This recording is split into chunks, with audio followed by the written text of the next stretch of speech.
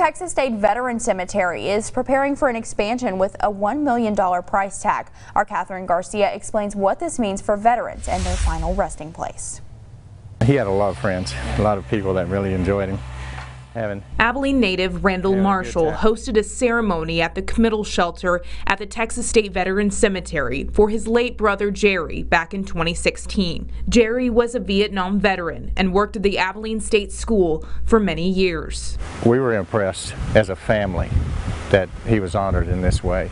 Jimmy DeFore says the recent grant given to the Texas State Veterans Cemetery has more meaning than grounds maintenance. The wind blows like crazy in West Texas, so we're going to put up wind screens on either side of the committal shelter to make it a little more comfortable for the veterans' families, you know, as they come to pay their last respects.